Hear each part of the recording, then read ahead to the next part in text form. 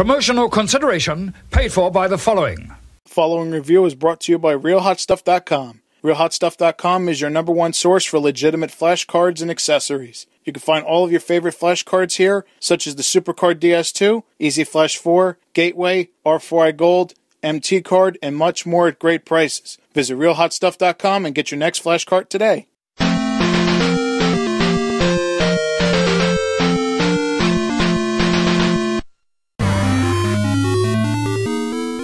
Okay, I'm going to show you right now how to put the games on the SD card.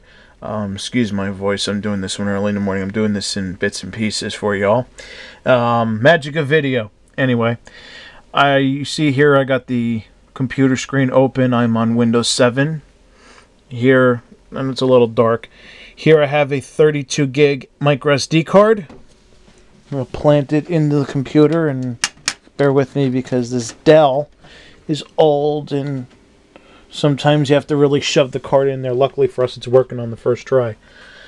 Now, I use this normally for my digital camera, but we're going to use it for multi-rom. So what we're going to do is we're going to format it. We should be able to. There we go. I'm doing it through the viewfinder. Okay, we're going to go and do a quick format, because with SDs you really don't need to do a full format, because actually full format could screw up your card. So we're gonna let that format, and as you see we have 29 gigs free. Okay, so it's literally now the MT card is a FAT32 drag and drop. So what we're gonna do is and this is a cool feature of Windows 7. You can do this. You can snap tabs together. So I'm gonna show you how to do it initially, and then you could just throw games on from there. Now, if you have a save file, it's gonna go over here. I wouldn't really use gateways because the way they read the two are completely different. So we're gonna just drag and drop, for example, Ocarina of Time over here. And as you can see, it's copying.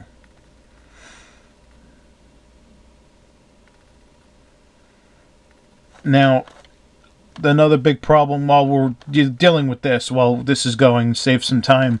A big problem you're going to come into is you're going to have ROMs like Metal Gear Solid 3 and Donkey Kong Returns and Metal Gear is one of them. I just said it, though. Resident Evil Revelations. And they're 4 gigs. And the limit for FAT32 is 4 gigs. So what we're going to do is we have the 3DS ROM tool. Let me just double check something real quick.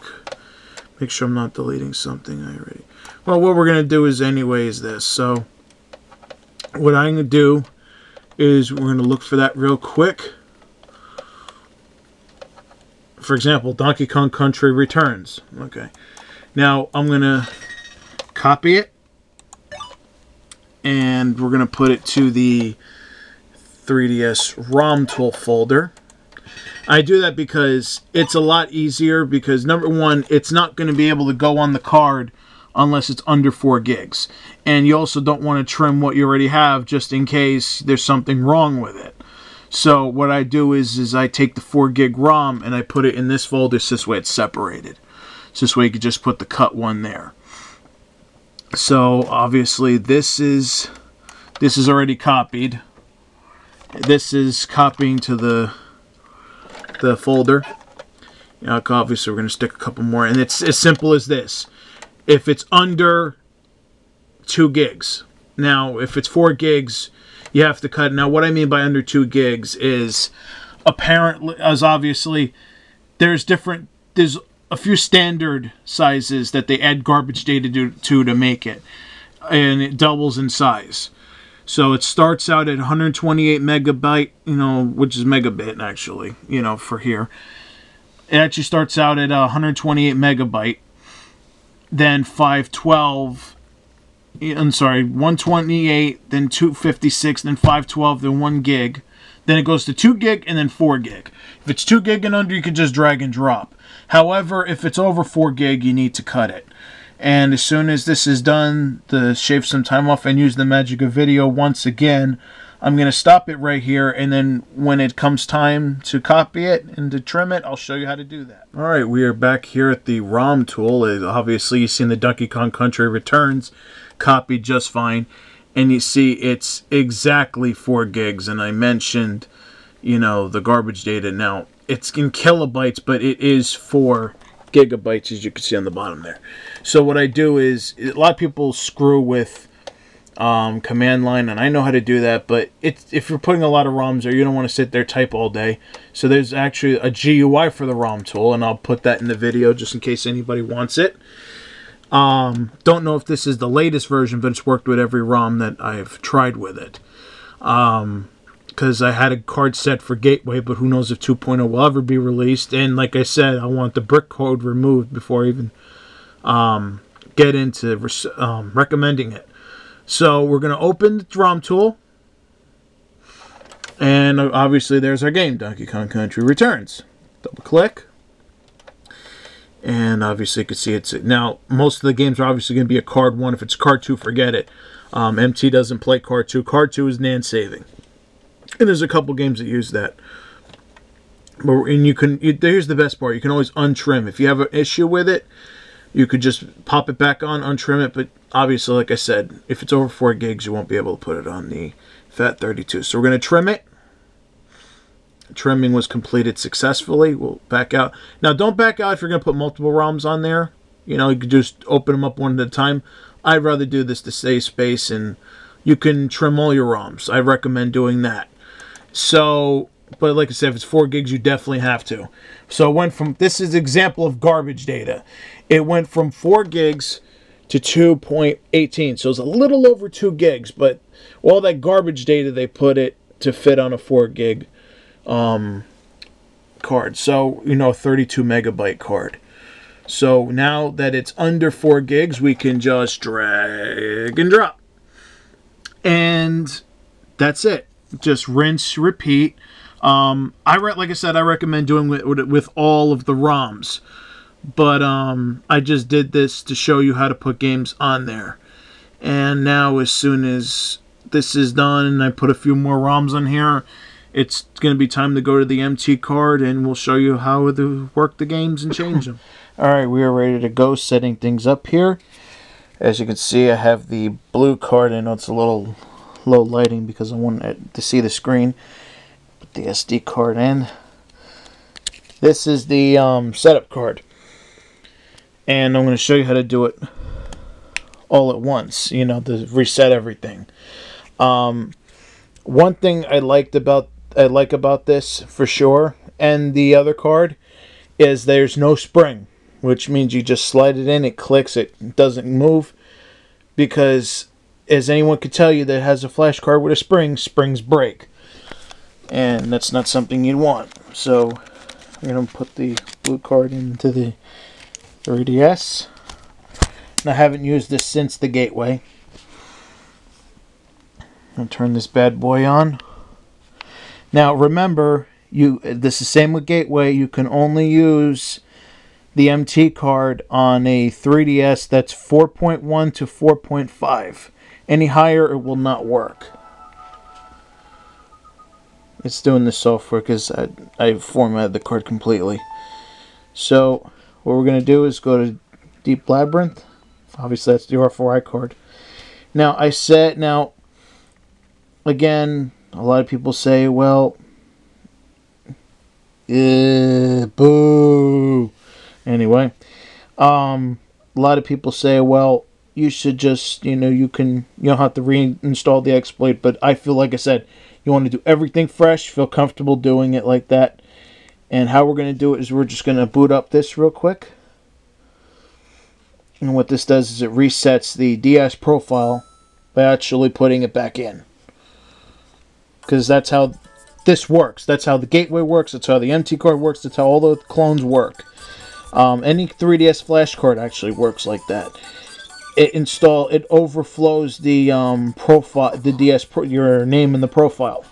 And that's how the exploit's given in. So we're going to go home. Yes. And I'm getting the crap with the battery, so I better hurry this up, at least on this video. At least on this particular clip, I should say.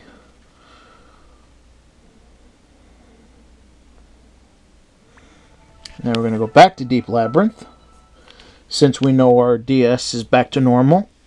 Because if it wasn't, that wouldn't play. Now we're going to go to the MT installer. We're going to start that up. A to continue. Obviously it's a US 3DS, so we're going to put USA.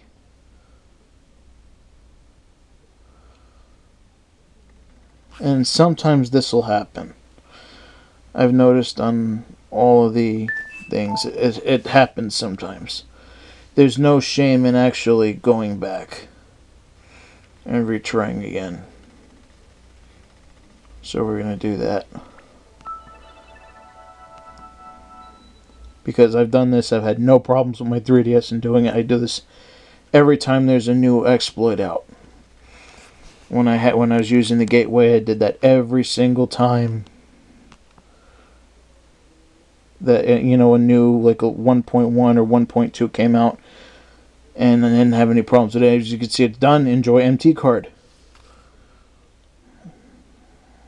And so now, a lot of people, not a lot of people, some people I noticed will actually just go home, but I'm not doing that. They tell you to reset, you reset.